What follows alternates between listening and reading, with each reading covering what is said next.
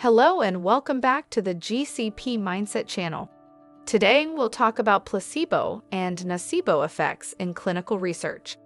More after the intro.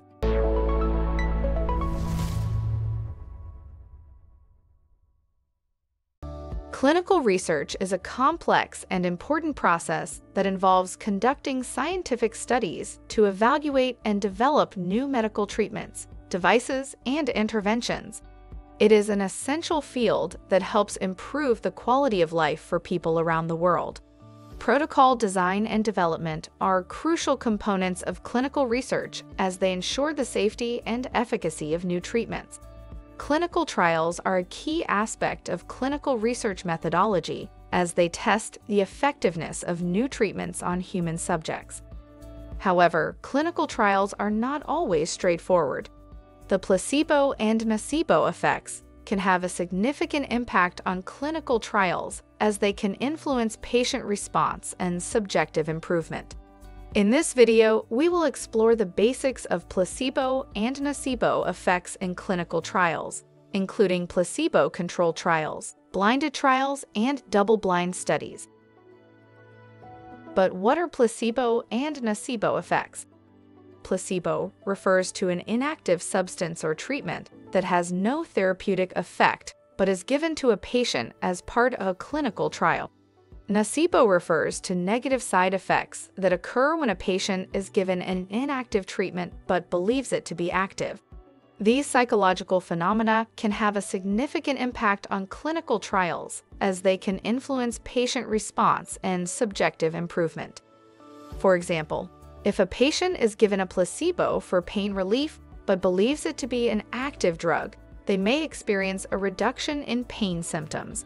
On the other hand, if a patient is given an inactive treatment but believes it to be harmful, they may experience negative side effects such as nausea, headaches, or fatigue.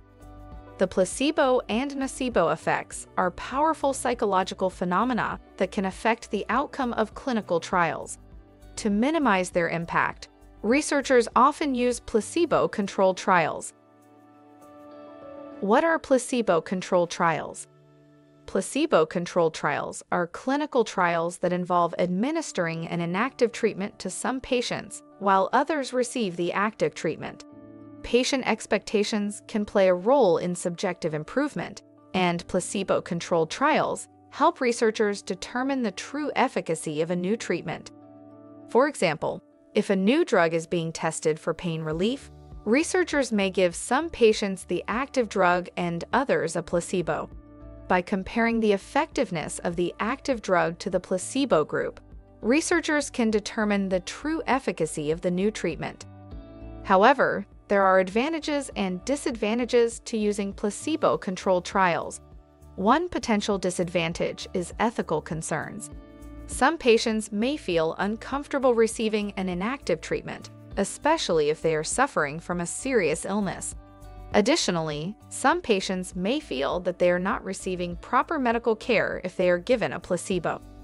Another disadvantage of placebo-controlled trials is potential bias. Patients who know they are receiving the active drug may have higher expectations and report greater improvement than those who receive the placebo.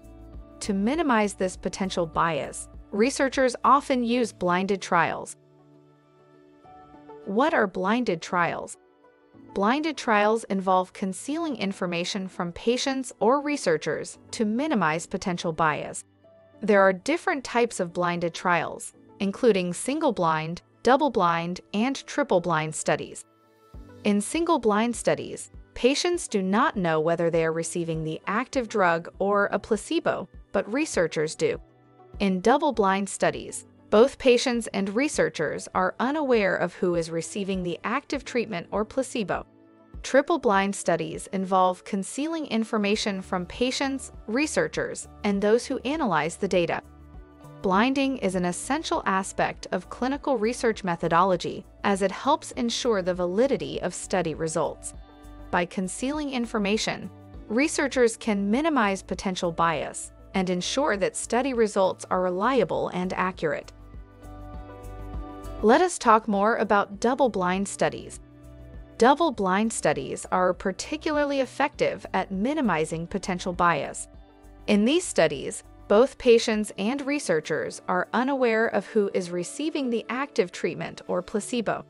This type of trial design helps eliminate bias and ensures the validity of study results. However, there are potential disadvantages to double-blind studies. One disadvantage is increased costs. Blinding requires additional resources and may increase the overall cost of clinical trials. Additionally, logistical challenges may arise, such as ensuring that the active drug and placebo are indistinguishable. In conclusion, understanding placebo and nocebo effects is essential for clinical research professionals, including beginner clinical research associates.